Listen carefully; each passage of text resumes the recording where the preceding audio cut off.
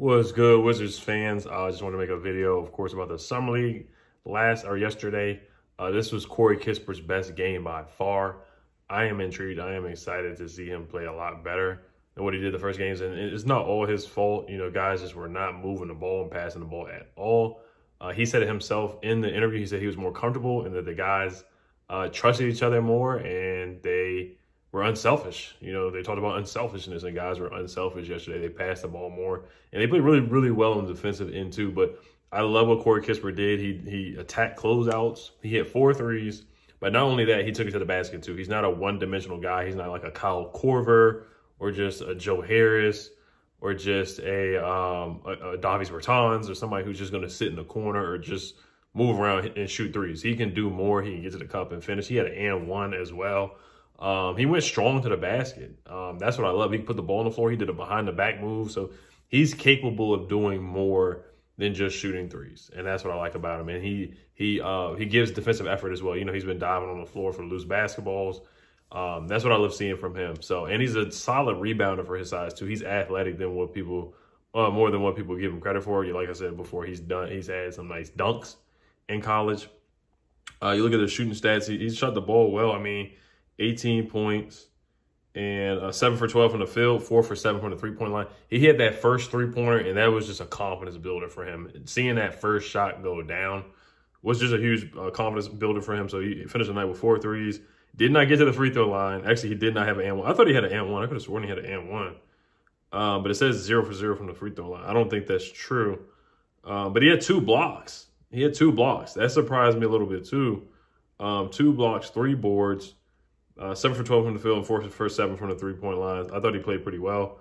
Then you look at Isaiah Ty, 8.7 boards, almost had a double-double, and was plus 10 on the floor with plus minus 2 for 6 from the three-point line, 3 for 9 from the field. So he didn't shoot the ball well, Isaiah Ty, but he contributed in different ways. He did hit 2 threes, and he made a nice running layup as well. So he had 8 points and 7 boards. That's pretty solid.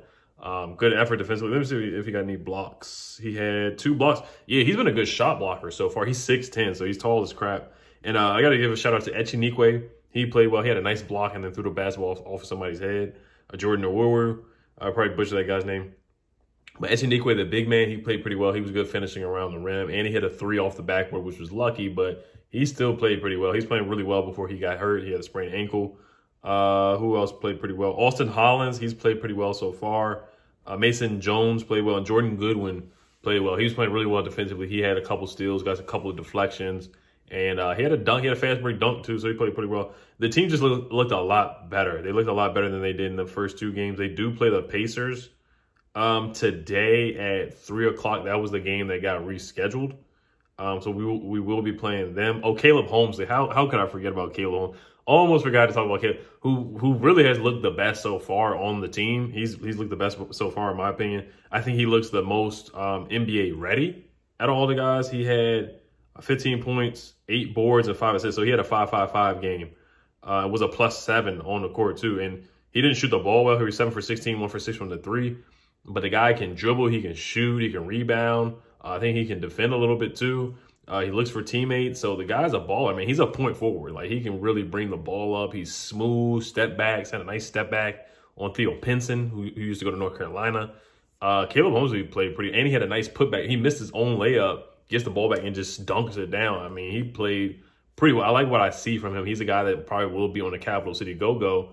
But I would like to see him get a spot on the roster. If we could, he would be another forward on the world. We have a lot of forwards on the team.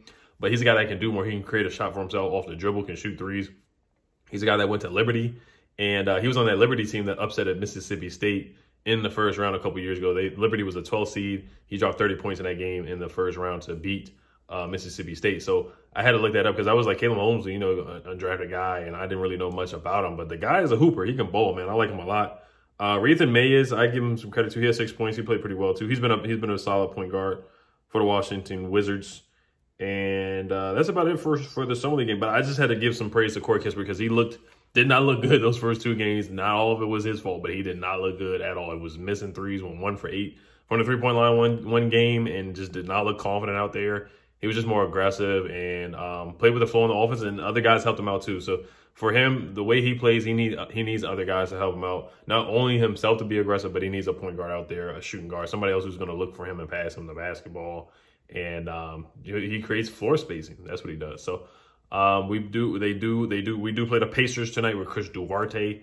So that would be a good matchup. And they have Isaiah Jackson as well, the big man from Kentucky. Basically, essentially, he got traded for Aaron Holiday in that Pacers pick and Isaiah Todd. So we'll see how these guys do tonight. So, all right, you guys have a good one. Peace.